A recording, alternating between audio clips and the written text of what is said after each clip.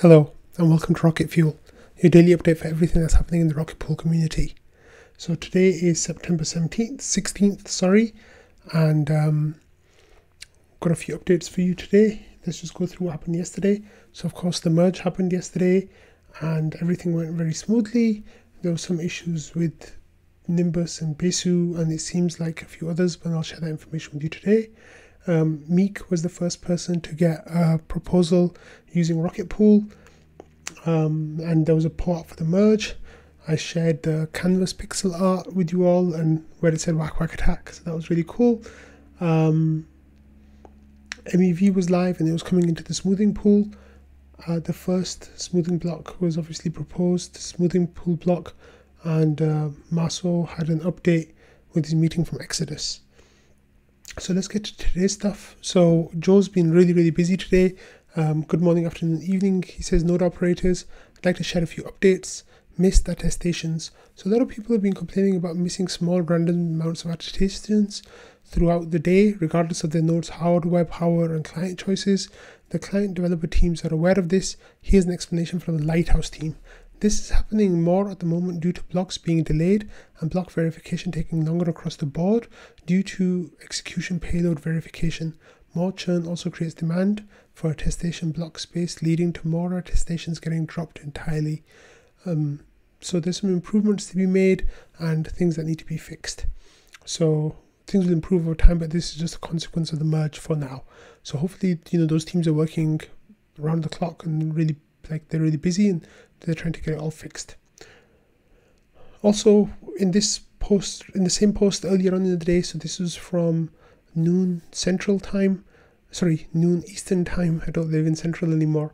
MEV boost update. So Flashbots published a new MEV boost image. So this was a required update because there were some issues with proposals being missed if a certain kind of deposit was made in that. So there was a tag that was to be used in your TUI node, the TUI, the terminal user interface, which is Rocket Pool service config, and you could change the tag there to the latest version. However, this was earlier on in the day, version 1.3, so then 1.3.0, and then 5 hours later, nearly 5 p.m. Eastern, Joe said Flashbots let us know they released an important fix to the new update they posted earlier today. This is a required update for all MEV Boost users because it fixed a problem that could cause you to miss a proposal if your block contains some new validated deposits. So again, then it went to version 1.3.1 and Joe gave the information. So then gave the information on how to do it. So run Rocket Pool service config, go to MEV Boost settings, change the container tag to this version. You have to restart it and then it will work. So that was keeping Joe really busy today, and thankfully it looks like we should be good now. So let me just press Joe rules, because Joe rules. So let's move on to what's next. Next, we had a discussion that was taking place about MEV participation. So yesterday, or just around the merge time, it was like around 40%, and it seems like it's gone up to 70% now. Let me see if there's latest data. Oh yeah, okay. So it seems like it's gone up to 70% now, which is really great because I've been mentioning like moochers and leechers on the recording for the last few days. So those are the people who are in the smoothing pool, however they don't have their own MEV boost turned on, and they're just kind of leeching off the people who do have the MEV boost turned on. And we did talk about the team potentially making some kind of like punishment for those people. Like if somebody wants to submit an RPIP for that, they're welcome to do that. I think they'd get a lot of support from people in the smoothing pool because like if you have some reason for not turning on your MEV boost, then get out of the smoothing pool. Like you shouldn't even be in there.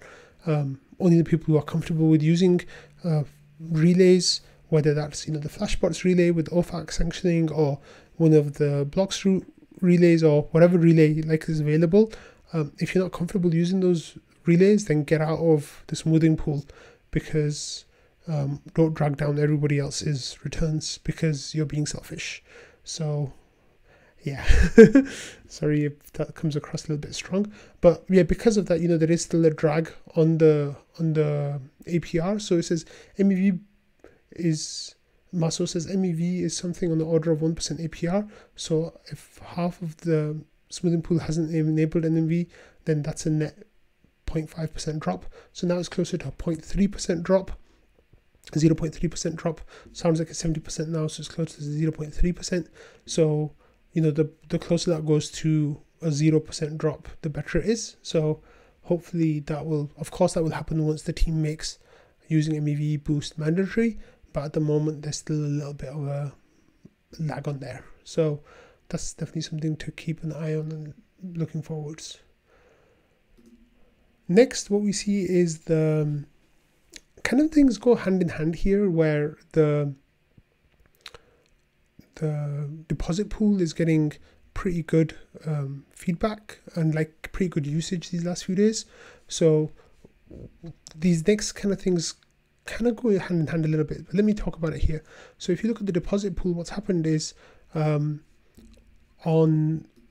September 16th we had 462 ETH in 131 deposits, and on 15th we had 436 ETH and 155 deposits. So that number has definitely been trending upwards, with some bigger deposits coming through and the number of deposits going up also. So that's definitely a good sign. Like you can see this one deposit here by 0x63, they deposited 190 ETH into the deposit pool, which was really good to see. But that kind of thing has been happening a little bit these last few days. Now you might be thinking, why is that happening? Well, that relates to this figure right here that you can see, which it says that the RETH discount on the secondary market is 0.009%. So yesterday this was actually at a premium for quite a while, and like for quite a few hours of the day. It wasn't a big premium, it was a small premium, but it just meant that minting RETH through the staking contract, deposit contract and deposit pool was actually better. It was like better for you than buying in the secondary market. So that kind of explains those numbers. So as soon as that discount goes away, we can start expecting those bigger mints to come through, which we've been desperately waiting for. And with everything that's been happening with the market going up and down these last few days, that's kind of impacted the uptake of that as much as we wanted. So that's definitely something to keep an eye on these next few days, and see if we can get this discount to turn into a premium on the secondary market. So then everybody resorts to the deposit pool being where they mint their RETH, which obviously will keep everything going in the rocket pool front. So that would be really great. Finally, I want to finish by talking about the smoothing pool. So the smoothing pool now has nearly 900 nodes, which is over 60% of all rocket pool nodes are now in the smoothing pool, which is absolutely amazing to see. And we have 3,000 mini pools now. We hit that target as well, which is just under 42%. So the money is coming in. The smoothing pool had a couple of lucky blocks, and by lucky blocks I mean like quite high yield blocks. There was one that was around 4.6 ETH, another that was like 1.6 ETH. So that's definitely helped that number. The returns are looking really good for the smoothing pool, especially if you're the kind of person who's only got one mini pool or two mini pools. Like, it's not likely that you'll be getting a proposal every month. So, your access to those blocks is not high. But then through the smoothing pool, you can get the average of those blocks as if you were getting them. So it really helps smaller stakers and people with fewer mini pools. Even going up to right now, according to Ken's research, as long as you have fewer than 3,000 mini pools, it's still worth it for you to go into the smoothing pool. But I think there are a few whales who are holding off on MEV boost becoming mandatory before they join, because until then it acts as a small lag on their actual returns. Of course, like I said, if you are getting a proposal every 2 or 3 months, then it's still worth it, I think, to be in the smoothing pool. So I'm going to finish it on that really great news right here with fantastic uptake for the smoothing pool and good returns already coming through. The sentiment in trading has been really bad today, and I guess yesterday as well. And there's a lot of negativity around, and people are kind of like sniping towards each other, and I've seen arguments pop up, and I'm hoping that it's just a case of, some disappointment with the way the Ethereum price has reacted to the merge. However, like that's the best case scenario. If that's the case, that they're only responding like that because hopefully with the price increasing, then the environment will improve too.